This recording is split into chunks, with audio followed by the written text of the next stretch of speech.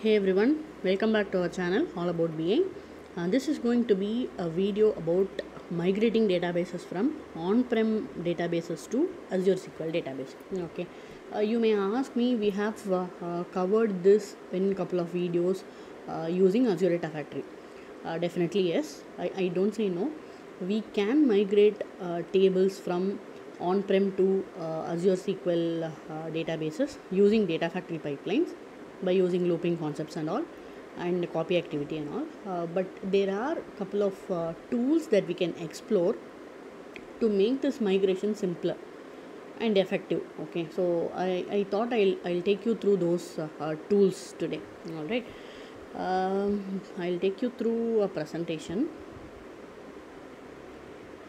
So before we decide about the tool, we should answer a couple of questions, right?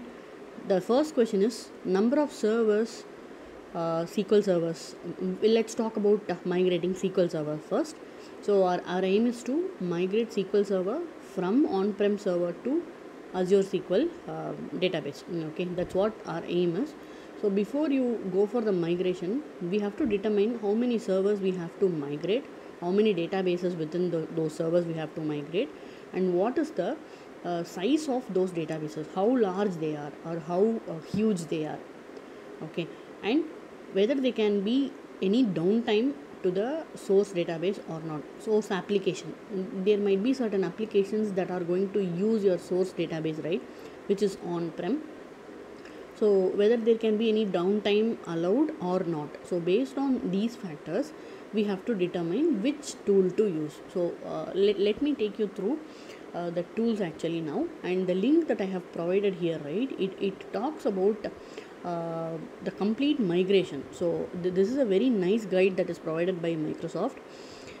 If your aim is to migrate SQL Server to one more SQL Server, like upgrading from one version to another version, from SQL Server to Azure SQL database and Azure SQL managed instance, there are lots of migrations you can do from SQL Server, right? So you have to choose the appropriate link if you have to convert SQL Server to the corresponding links that is given here. So in our case, I have chosen this, and I'm going to take you through the options provided in this link.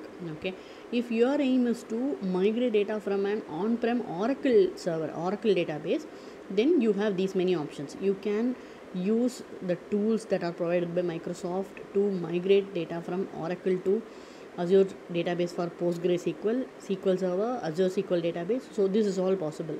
Similarly, from DB2 to Azure SQL database, Access DB, MS Access, right? So that to Azure SQL database and SQL Server.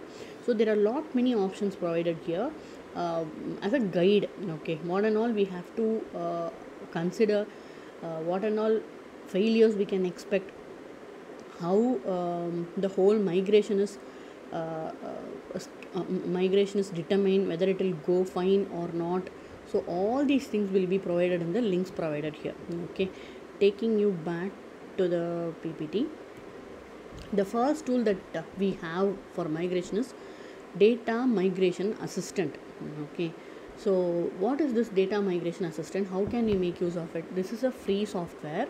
You can get the link from Google and the executable basically. So this is a free software which is installed on the on-prem server from where you have to migrate your databases. Okay, so go to the on-prem server, which is your source server, install this Data Migration Assistant, and once you do that, then it will be kind of a wizard. Okay, you have to choose the source, destination, what are the objects to be migrated, everything you have to choose in a wizard, and then finally your migration will be done. Okay, and it is offline migration in the sense application will have a downtime, and you have to inform your users and all. There will be a downtime because of this migration, and you will have to bear with that and all. You have to convince your clients. Okay, so it is offline migration, and it can migrate up to TBs of data. There is no issue with respect to the size of data. It can migrate up to TBs, 100 TB, 1 TB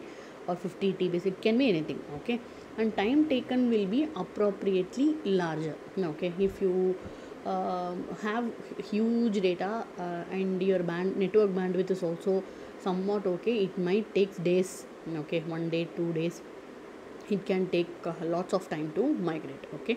And as I said, it typically depends on internet connectivity and the bandwidth, all right. And this tool can be used for assessment, how the migration might go, what are the surprises that we will be having, what are the issues that we will be having if we undertake this migration, everything, a kind of assessment report, I would say. So you can make use of this tool to get that assessment report. Even though you don't use this tool, you can use this for assessment, okay. And at a time it can migrate 8 databases, everything in parallel, right. So you can migrate existing SQL server. So when I say SQL server on-prem to Azure SQL server, right, where should my SQL server be located? It can be on-prem, it can be on a Azure virtual machine, it can be on AWS EC2 instance, and it can be in RDS in AWS. So it can be in GCP as well, okay. So on the right hand side I have just provided where and all it is supported to migrate. Alright, this is one such tool. So the minus that we could see here is the time taken, okay. So there is one more tool that is available, which is nothing but not tool, it's a service provided by Microsoft. So this is data migration service, specifically aimed at reducing the downtime, okay. This is providing you two options, one is online and another is offline. Right now there is no online support provided for migration to Azure SQL database, okay. If your target is SQL database on virtual machine or some other instance, right, then it is going to help you with the online stuff. Alright, so how can you use this data migration service? For the data migration assistant, I said you have to download this executable from the Microsoft site and you have to install it in the on-prem server. So similarly, data migration service, this can be accessed if you have Azure Data Studio, or you can access it from the portal itself, right. It can also migrate TBs of data, but the time taken here will be much lesser than how it is done using DMA, data migration assistant, okay. And it is preferred if the migration is going to happen on a huge database, okay. The size is huge, the numbers are huge. This service is recommended when compared to data migration assistant, which is DMA, okay. Why it is recommended is it is much resilient and it works at scale, okay. Based on the load, it is going to scale itself, okay. So that is why DMS is preferred over DMA for those instances which require lots of database migration, as well as if you don't allow downtime, right, then data migration services recommended. There will not be much downtime. So what they claim is in the website, nearly zero downtime for DMS, okay. But with respect to DMA, there will be downtime, right. So that is the major difference that I could observe between these two.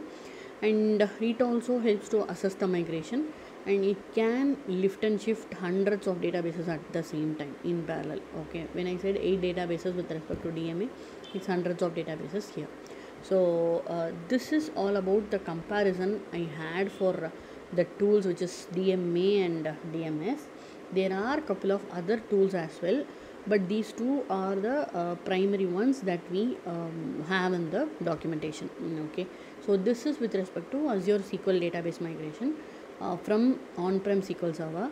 I'll be taking you through a couple of other migration related information that could be of use to you, okay. If you have any experience doing migration using these tools, I request you to let us know in the comment section how it went, or did you encounter any issues while using this, so that it can be useful for others. Thanks a lot for watching my channel. I request you to subscribe if you haven't done so.